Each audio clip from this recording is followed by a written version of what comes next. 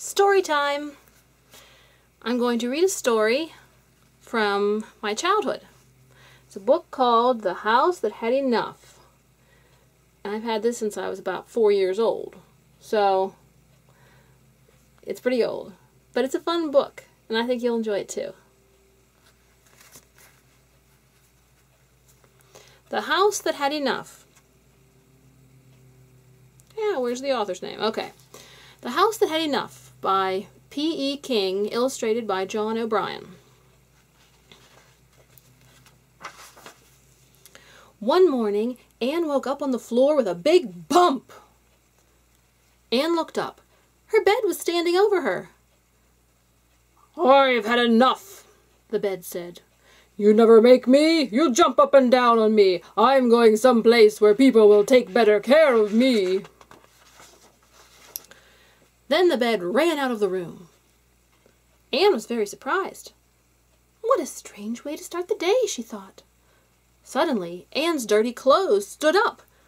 Her favorite shirt said, "You wear us every day. You get us dirty and tear holes in us. You don't fold us or wash us. You just throw us on the floor. We've had enough too. Let's go, clothes." Anne sat on the floor. Her pillow sat beside her. "You've always been nice to me," the pillow said. "You hold me at night. I'll stay with you, Anne." "Thank you," said Anne. Anne went into the bathroom to brush her teeth, but when she reached for her toothbrush, it jumped away. "You don't rinse me out," said the toothbrush. "You leave little pieces of toothpaste in me," the toothpaste added. "I get dry and crusty because you don't put my cap back on." When Anne reached for the soap, it said, "You leave water in my dish. I'm soggy all the time." "You don't hang us up to dry after you use us," said the towels. "We're always damp."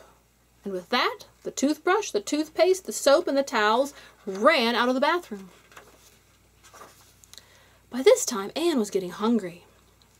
She wanted breakfast, so she went into the kitchen to make a peanut butter and pickle sandwich. But when Anne reached for the refrigerator door, the refrigerator jumped away. "Anne," the refrigerator said, "you let milk spill in me. You leave the lid off the pickle jar. I smell terrible now. I'm leaving." Anne looked around the kitchen. The spoons, knives, forks, dishes, and glasses had lined up on the floor. "I suppose you're leaving too," Anne said. "You never wash us after you use us anymore," said one of the spoons. "We just can't take it anymore." They all ran out.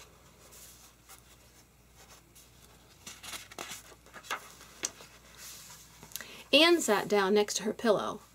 "What next?" she asked. Just then, Anne's favorite doll walked by. She pulled Anne's other toys in a wagon.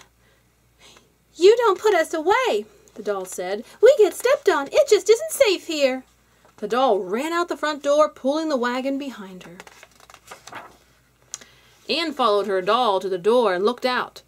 She saw her hammer running off. It called to Anne, "You use me to hammer the sidewalk."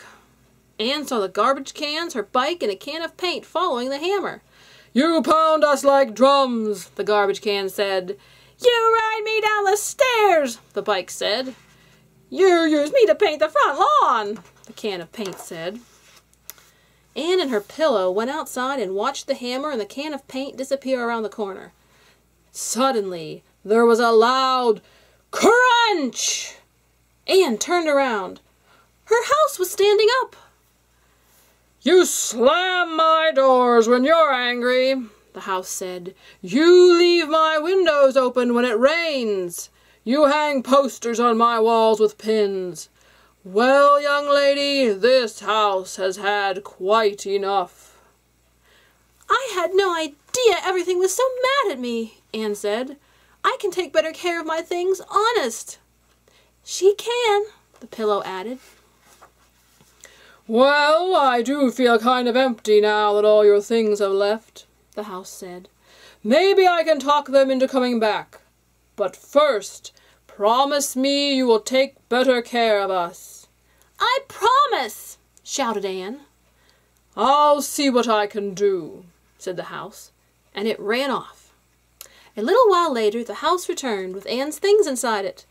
"Now do as you promised," the house said. "I will," shouted Anne. "Thank you, house. You won't regret this." She ran inside. Anne cleaned the refrigerator. She washed the dishes. Anne put the cap on the toothpaste. She rinsed out her toothbrush. Anne folded her clothes. She made her bed. She put her toys away. She was busy all day long. Now it was time for bed. Anne curled up in her warm bed. She looked around her neat, clean room. "Isn't it great to have everything back?" she asked her pillow. The pillow smiled and said, "It sure is, Anne. Good night, and sleep well." And Anne did.